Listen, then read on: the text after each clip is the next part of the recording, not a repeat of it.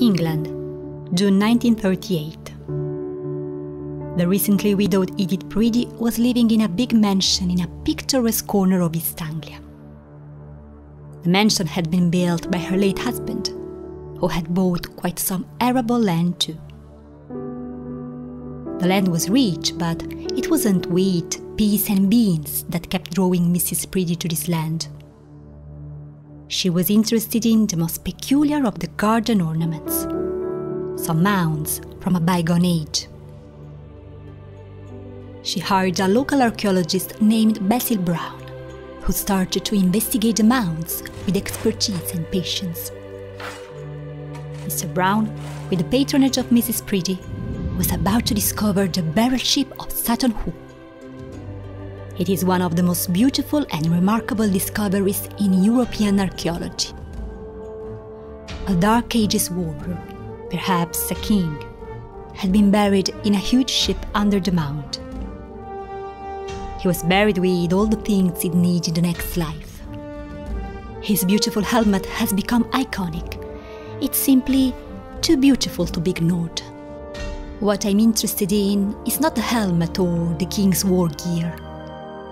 Buried with this king of old, there was a small object that easily takes a back seat. At the king's waist, there was a highly decorated purse. It was made of leather, so it was by now long gone. But Mr. Brown found 40 coins from Francia, which was a clear sign that the man had international connections. The purse lid was decorated in a very exquisite fashion. 2 parallel decorations are on the outside of the lid. They represent a standing man surrounded by 2 wild animals. A thousands of years old connection between the Dark Ages Europe and Bronze Age Mesopotamia had just been discovered. The standing man surrounded by beasts is a recurrent motif that academics call Master of Animals. It's more than 5,000 years old, and evidence of it has been found throughout the world. One of the earliest examples comes from Mesopotamia, from around the year 4000 before the Common Era, and it's depicted on a seal stamp. They were a symbol of transferable authority, like paper money. They don't have real value, but we accept them as a means of payment because they have old presidents printed on them, and because a higher authority issues them. So Bronze Age people saw these seals with a Master of Animals imprinted on them, and they understood it as an official thing. But this motif was not imprinted on seals only. It has been found on the Egyptian Gebel el-Arak knife, an object we previously mentioned in an episode. So if you're interested, go check it out after this one.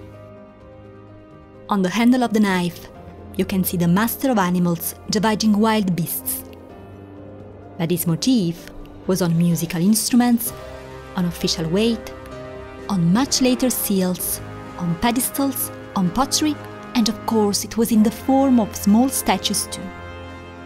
It was so influential that it can be found in very remote corners of the world compared to the hustling and bustling Mesopotamia.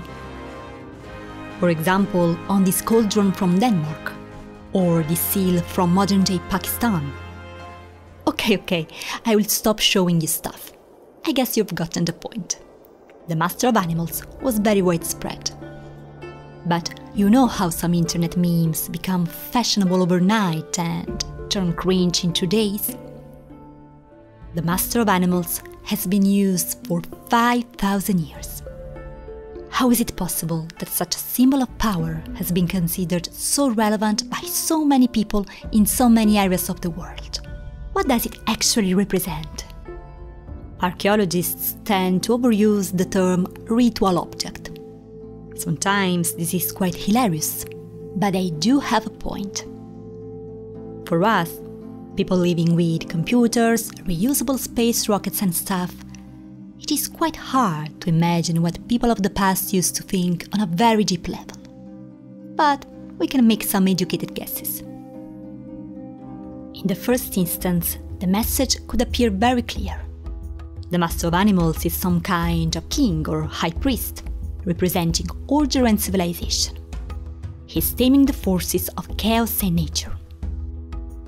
the bulk of pre-industrial societies was formed by farmers who were very exposed to the whims of weather. Too little rain could ruin your income. Hail could mean that your entire family is going to die in a couple of months. And what about a scorching hot summer? Life was very hard, but the king had immense wealth. He had stores of grain, oil, and maybe some smoked meat too. Yummy! And if you were very lucky and the season was right, maybe he had some beer to spare as well. Yay! The king used this wealth to pay people, who in turn dug dikes and canals. Irrigation is how the chaos was tamed. But if this is what the Master of Animals represents, why did I put some wild animals on this symbol and not some canals?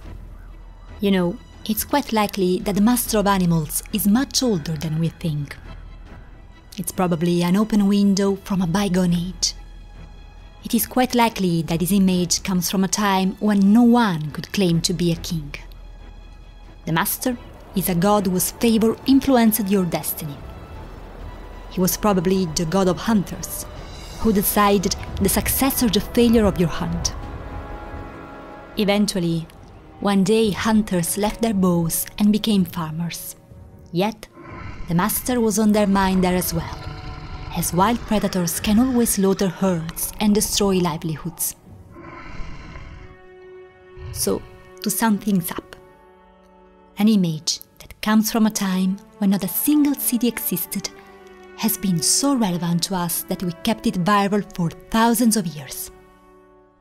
Think about it. When we discover new cures for diseases or explore outer space, aren't we taming wild nature too? So, maybe the Master of Animals is still relevant today? Anyway, my name is Sarah. See you next time in the mists of time.